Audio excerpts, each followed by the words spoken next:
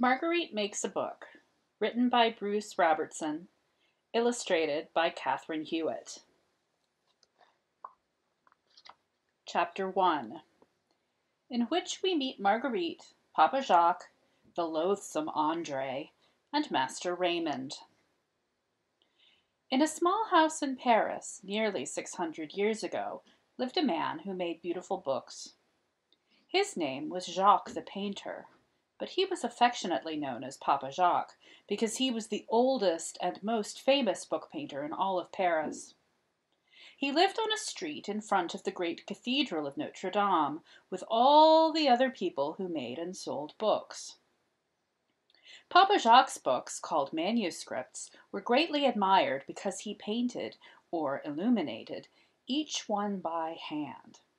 He even had made books for the king and queen, painting the margins with swans and lilies and brightly colored birds. But Papa Jacques was getting old.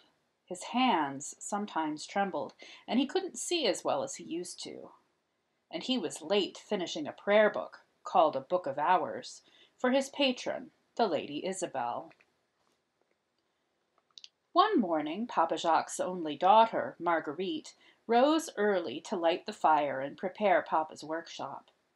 She set out clean brushes and oyster shells to hold the paints, then carefully placed Papa's most precious possession, his eyeglasses, on the table. She was very nervous, for today was the day Lady Isabella's steward, Andre, would come to check on the progress of the prayer book. As she arranged Papa's work table, Marguerite began to imagine herself dressed in fine clothes and dreamed of riding in a carriage with horses, like Lady Isabel. She had glimpsed the noble lady with the kind face once as she rode by. An impatient knock startled Marguerite out of her daydream. As Papa Jacques slowly made his way to the door, Marguerite prayed that today his hands would not tremble. "Is the book ready?" Andre demanded. "I'm afraid not," Papa Jacques answered, "but there's just a little more to do." "Well, in 3 days, Lady Isabel will be celebrating her name day," Andre announced.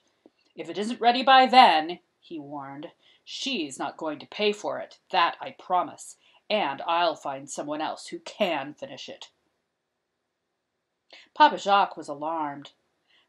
But my expenses, my materials, my time," he stammered. "Lady Isabel will tell everyone that you are too old to make books," Andre said, "and she'll be right, too." With that, he stomped out. Mamma Marie stared at the door he had slammed behind him. "We don't need his insults or his threats," she said, "but we do need the money." "Don't worry, Papa," said Marguerite. "Let me help you finish the book. There are just a few pictures left, and I know how to do the work. I can do it." Papa Jacques looked at his daughter and shook his head. "No, my dear, it's my painting they want. But come with me now on my errands. Where did I leave my list?" Marguerite and Papa stepped out into the crowded, noisy street. Marguerite stayed close to her father's side, walking carefully on the slippery cobblestones, ready to catch Papa if he stumbled. They headed toward a large house directly across from the cathedral. There lived the most prosperous bookseller in Paris, Master Raymond the Libraire. "I was waiting for you," said Master Raymond. "I have those prayers you needed from Chrétien the scribe," he said, handing to Jacques a bundle of parchment pages. They were covered with Chrétien's beautiful writing. "I hope this time he left enough space for your pictures. Get some more parchment, though, just to be safe." He paused. "You know, Lady Isabel is getting anxious for her book." "Did she give you the money for my expenses?" asked Papa Jacques, a note of desperation in his voice. "I'm afraid not." Master Raymond frowned. "How are your eyes, Jacques?" Marguerite glanced nervously at her father. "We've come for gold leaf and powdered gold, sir," she said. "It's already paid for." Raymond opened a drawer and took out a tidy stack of square pieces of paper. He fanned them open. "Gold leaf," the bookseller whispered. "It gleams like the sun of heaven above." "Marguerite," Papa Jacques said, sounding irritated, "it's time we finished our errands. Master Raymond, will you loan me a few francs until the book is finished? I thank you, sir." Papa Jacques took Marguerite's hand and led her outside. Absently, he started to walk into the street. Just at that moment, a horse-drawn cart careened around the corner, directly into Papa Jacques' path, knocking him down. "Papa!" Marguerite screamed. "I'm all right, Marguerite," he said, getting shakily to his feet. "But look!" he cried. There, between two paving stones, were his glasses, bent and twisted.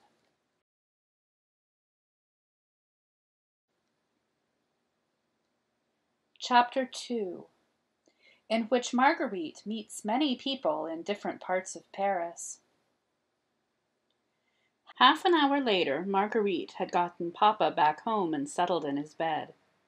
Then, Papa's list in her hand, she set out, alone, to complete his errands. Marguerite crossed a bridge over the river Seine and walked a long way until she came to the edge of the city. There she passed through the city gate and down the road where the countryside began. Here there were no cobblestones to stumble over.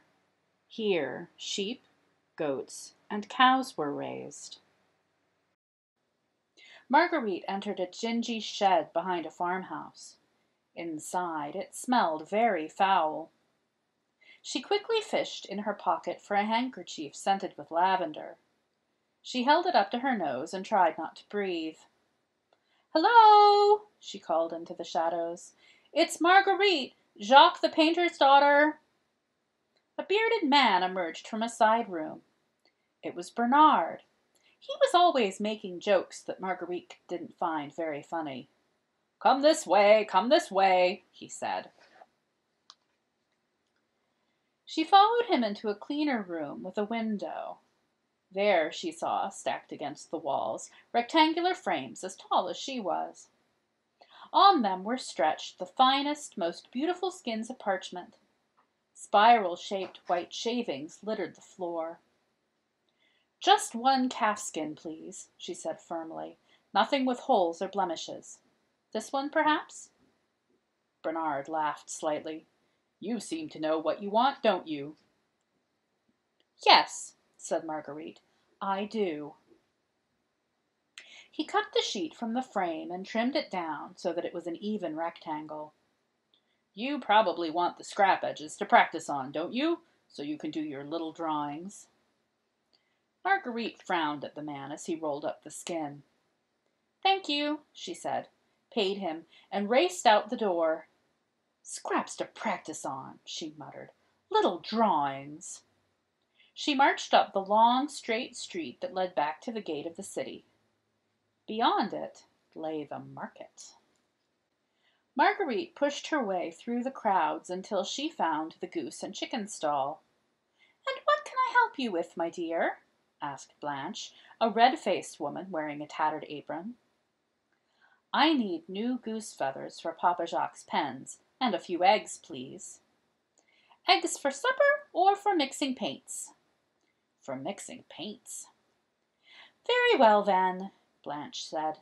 "These are a few days old. They'll give you a rich, thick paint. And take one of these," she added, placing a still warm, freshly laid egg in Marguerite's hand. "Nice and fresh. Lovely for lunch." Just then a big goose began to hiss and squawk at Marguerite. She turned with a jump and quickly moved on to a vegetable stall nearby, where she bought fresh green parsley. Then she went to one last stall to buy honey in a little pot. Marguerite crossed the bridge back over the river Seine to her own neighborhood in the shadow of the cathedral. The streets were quieter now. She approached a house that seemed to crouch beneath the cathedral's stone gargoyles. As she entered a small room, it took a moment for Marguerite's eyes to adjust to the dim light. There was a peculiar musty smell, like damp spices and moldy straw. Gradually, Marguerite began to see the withered roots and dried flowers that hung from the ceiling. A tiny white-haired woman got up from her chair. "Who's there?" she asked. The old woman was Ninon the apothecary. She knew everything about herbs and cures. Marguerite loved visiting Ninon. "It's me, Marguerite, Jacques the painter's daughter," she said a little loudly. Some days Ninon didn't hear very well. "I've come for dried saffron flowers, madder root, a cake of vermilion, some wax, pine pitch, and some lapis lazuli stone." "Lapis lazuli stone!" Ninon shuffled across to a drawer and pulled out a handful of small, dark blue rocks. "These are my last ones," she said softly. "To think these came from over mountains and deserts, across rivers." Ninon tucked the roots and stones and everything else into Marguerite's basket. "It looks like your father is going to make a very fine book indeed," she said. Then she waved Marguerite away. Chapter 3. Marguerite Sets to Work. As soon as she got home, Marguerite lit the fire, set a small pot of water to boil, and unpacked her basket. Then she set to work. The first part was easy. She would need a quill and ink to draw with. She shaped a goose quill with a knife until the end was very sharp yet flexible. Then she scraped some soot off the wall of the fireplace and mixed it with glue in an oyster shell. Soon she had rich black ink. Marguerite started to draw. With swift, delicate strokes, bouquet after bouquet of blooming flowers and nesting birds began to emerge in the margins of the manuscript. Gold leaf came next. In another oyster shell, Marguerite mixed chalk powder, glue, and a drop of honey. Then, in the margins, she carefully dabbed dots of the mixture and let them dry. She slowly picked up a shimmering square of gold leaf, breathed on the dots of glue to warm them, then laid the square over the dots. Where the gold did not stick, she brushed the gold leaf away. Then, with Papa's smooth burnishing stone, she polished the dots of gold leaf to a brilliant shine. "Like the sun of heaven above," as Master Raymond had whispered. Now she was ready to make her colors. She began with a very simple yet extremely important step. She broke one of the eggs that Blanche had given her. She separated out the yolk and beat the egg white in a clean bowl until it became foamy. Then she set the bowl aside and let the liquid settle. She would need 5 colors: deep red, yellow, green, bright red, and blue. First, Marguerite put the red roots of the madder plant into the pot of water that was now boiling. The water immediately turned a deep, dark red. The same red, she always thought, as the stained glass windows of Notre Dame. She added egg white to the red liquid to make a paint that flowed easily off her brush. Green came next. She crushed a handful of fresh parsley until a deep green juice came out. This, too, she mixed with the egg white to create paint that was just thick enough.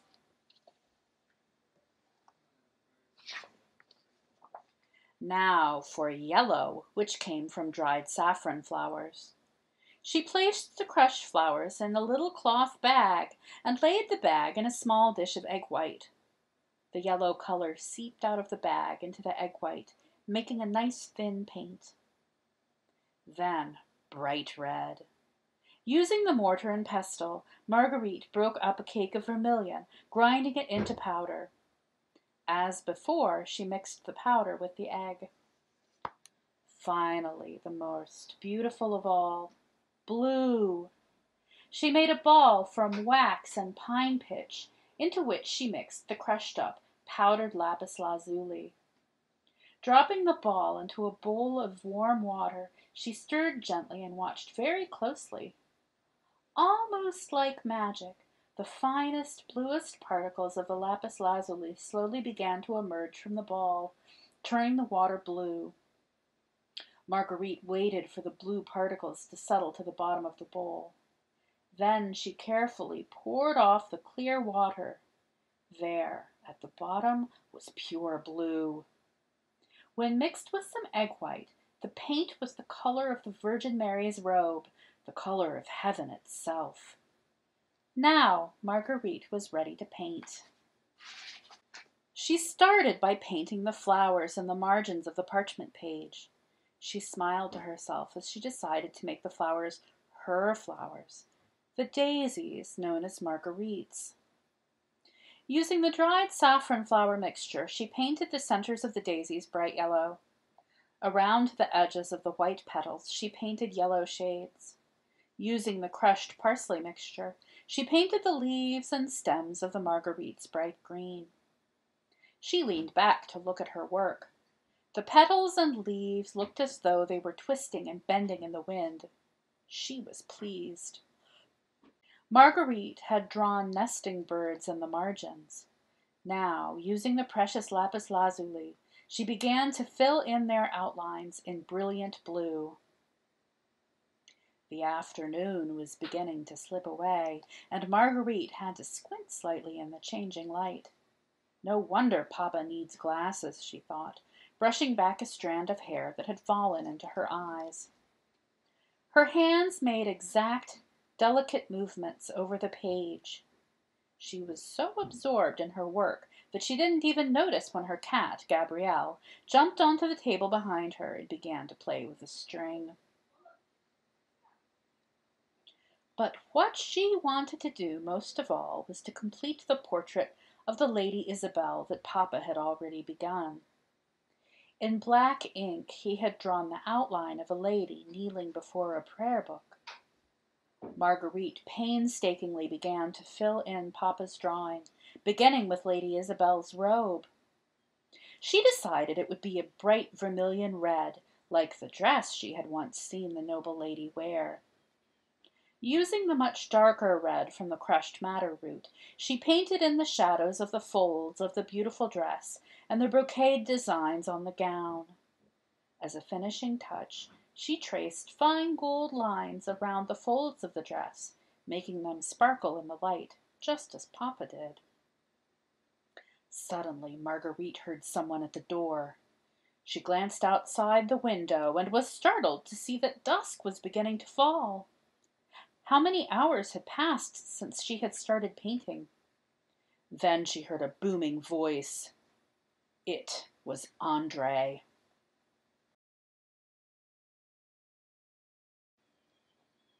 Chapter 4. A Surprise. The door opened and an unhappy-looking Papa and a smug Andre walked into the workroom. Marguerite, what is this? Papa asked. Just as she was about to speak, a finely dressed noblewoman entered the room. Marguerite recognized her at once. It was the Lady Isabel! Papa Jacques looked at his workbench and saw all the finished pages drying. He looked nervously at his patron. But to his surprise, the noble lady smiled. Lady Isabel studied the painted pages, lingering over one page in particular. It was an image of herself in a beautiful red robe with golden hair like that of an angel, surrounded by a border of Marguerite daisies. "These are my favorite flowers," she said, clearly delighted. "What was Andre so worried about?" At these words, Andre's face fell. When the pages are in their velvet covers, nothing will be more beautiful. Amazed, Papa Jacques looked at his daughter, his eyes fixed on her beaming face. "You have done well, Master Jacques, and I am very pleased," Lady Isabel said. "And who is this lovely young lady with a brush in her hand?" "Why, this is my most talented assistant," Papa Jacques announced with pride. "My daughter, Marguerite." "Well, if she helped you with this book, then she does you very proud, Master Jacques," Lady Isabel said. She started to leave, then stopped and turned around. "I think I know who added those daisies." She swept from the room, Andre trailing miserably at her heels. And with that, Papa's and Marguerite's work was sold to the noble Lady Isabel, and Papa kept his reputation as the finest painter of illuminated manuscripts in all of Paris, with the finest apprentice. A note to the reader. Among the treasures of the J. Paul Getty Museum is a rare collection of European illuminated manuscripts. Marguerite Makes a Book was inspired by a group of Parisian manuscripts in the Getty Museum's collection that date from around 1400 to 1425, a golden era in the history of French painting. Marguerite, the French word for daisy, was a popular name among women in medieval France. One of the Getty's Parisian manuscripts was commissioned by a wealthy woman named Marguerite, whose portrait appears on one of its pages, surrounded by a border of daisies. Indeed, it was the presence of the Marguerites that provided a clue to her identity, and the heroine of this story is named in her honor. The end.